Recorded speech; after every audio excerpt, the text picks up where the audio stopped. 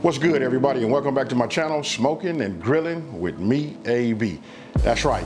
Look, I'm doing refried beans. Tell me what you guys think about that thumbnail right there. The real reason I made this, because it's like super simple, right? And I want to show you guys just, another option so that we can have these. You don't always have to have them out of the can.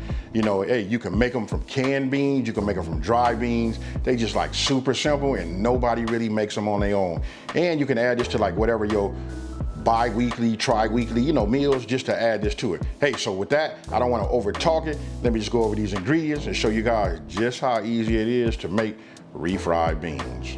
Okay, so look, these are the limited amount of ingredients that we're gonna use, right? I'll just start off by just showing, look, gotta have cheese. We all put cheese on top of the refried beans, right? We got oregano, paprika, we got a lime. I'm gonna cut this in half and use half of this, the juice of one half. We got a jalapeno right here.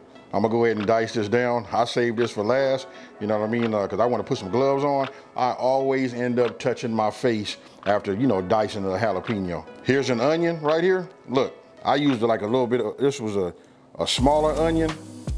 I already went ahead and diced these already, but you can see the size because we're gonna need those. And then of course, you gotta have the star, right?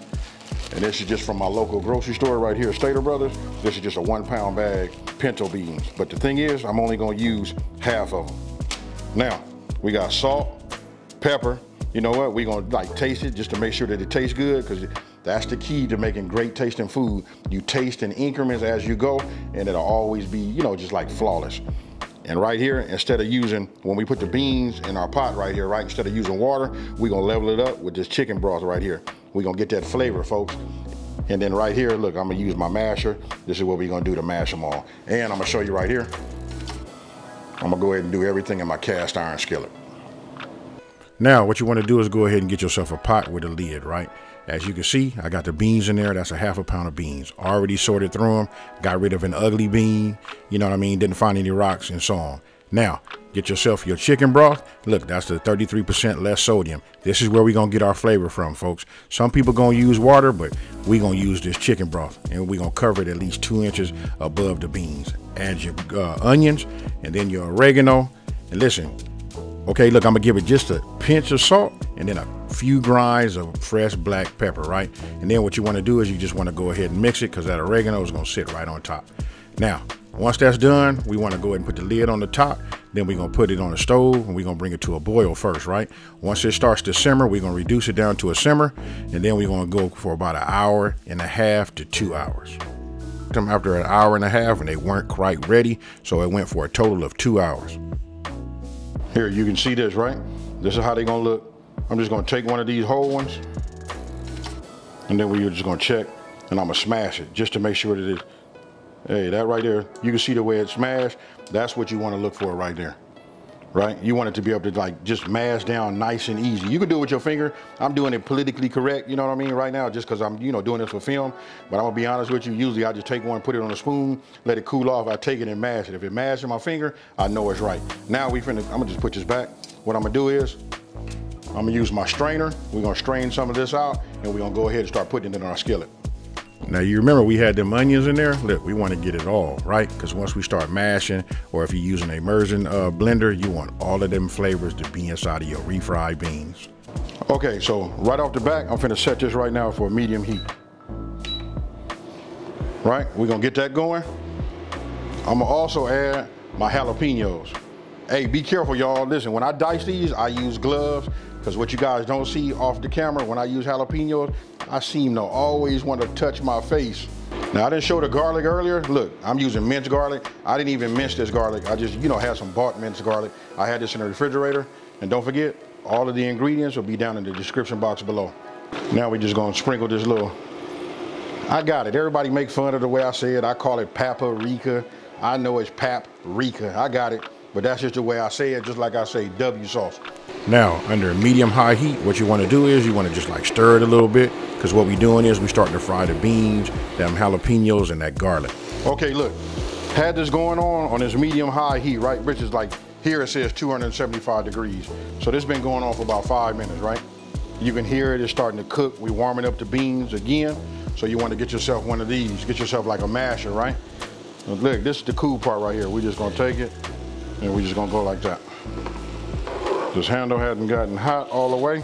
And all you want to do is you just want to keep doing this until we get them all mashed. Now you can see as we mashing it, look at this. You see how it's getting thick, right? We're gonna need to put a little liquid in here. Now you remember we boiled everything in that chicken stock, so it's got the flavor from the onions, you know what I mean? A little salt and pepper. But listen, it's a lot of flavors that has married together, right? So we're gonna bring that close by, bring that back, and we just gonna add, you know, just a little bit at a time just to keep it nice and moist. Okay, so now look, I'm adding some of my liquid to it, right? Some of my broth. Now, don't worry, if you put too much in here, no worries, right? Because we still under that medium-high heat, and we're gonna continue to mash and cook down, and under that heat, it'll start to steam and evaporate, and it's gonna thicken up again. So adding that liquid also helps it just, you know, with the mashing process. Now, I gotta say this, if you guys have an immersion, you know, blender, right? You can go ahead and blend it, and then you can get that same texture, you know, that smooth, creamy look and texture that you get, you know, from out of the can. But for me, knowing that we're gonna eat this as a dip, that's how we're gonna do this way, right? I like for it to be a little bit on the chunkier side, and I like to see the bean goes great with them chips. Okay, so you guys can see like the desired thickness that I like, right? So I'm gonna go ahead and just move it like this so you can just see the texture. You see that? This is what I like. This is what I like to put on my plate, put it in burritos, even in my tacos, right? Now it's up to you. If you guys want it to be a little bit on the watery side, you can just go ahead and add yourself some of that broth that we cooked them beans in, and we go from there. Now listen, I'm gonna go ahead and just garnish right here, put some of this cheese right here on the top. You know what I mean? Hey, because you can't say refried beans without having no cheese, right? I'm gonna sprinkle a little bit more on here. You know, you guys can put this on the individual bowls too. And then for garnish, I'm using green onion tops. And then what I did was I just chopped them down, you know, till they kind of like fine, just to give it some pop. And you know what, it's Spanish food. So I'm gonna tell you right now, when you say green onions, you know you're saying refried beans, anything with that Spanish, you know, anything that's like Spanish, we'll just say that. So that's what it looks like. Now, what I'm gonna do is I'm gonna let this sit on here. I'm gonna let this cheese melt just a little bit. And then what I'm gonna do is we finna take a taste test, and we finna get down, folks. Hey, so I want you guys to, you know, tell me what you think. Super easy, you can make this. And the one thing I forgot to say that makes it like really a selling point, it's great as a dip. Now check this out. I got some tortilla chips. You see right here, I got my buddy right here, Kirby from Cooking with Kirby. Hey, he got his slogan, "Get my fat pants on." Hey, that's right here. Hey, he been rocking that for a minute. That's his slogan right there. Hey, so I don't want to over talk it. I'm just gonna go ahead and hit this right now. Oh yeah, and I gotta get some of this dip, right? So, ooh. Man, that's you calling my name, maybe. Yeah, yes, sir. Hey, you know what? Let me just pick this up, get this going over the top. And cheers, y'all. Oh yeah. That's on point. Hey, we're gonna eat this up as an appetizer, and then I'm finna make a killer burrito, folks. Yes, sir. Now, just give me a minute. Let me take it all in. Hey, what I do like is the fact is, I didn't use a whole lot of sodium. Yeah. I even used my chicken broth. That was a low sodium version of it. This is nice. For all of us that's watching our sodium, this right here is a little bit more on the healthier side. Flavor's on point though. Yeah, you don't need to add nothing. Oh no, this is it. You might want to take these limes, you know, wedges and just a little bit. You know, just to brighten my up. Salsa to it. Right. I should have known that. I should have known that. So tell me what you guys think. You know what I mean? You saw it. You saw how easy it is to make. Then you find like a double use for it, right? You can also use it and put it out, especially with it being the football season, right? You can put it out for the, you know, as a dip. Hey, hands down, super easy. Got to put it in your rotation.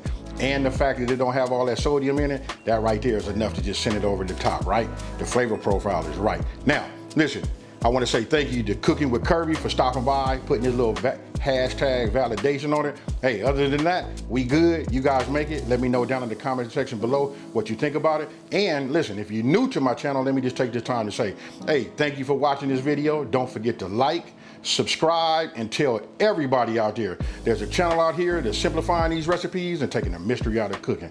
And with that being said, me and Kirby about to open up these chips, get them wide open, and we finna watch the game. We out of here. Peace.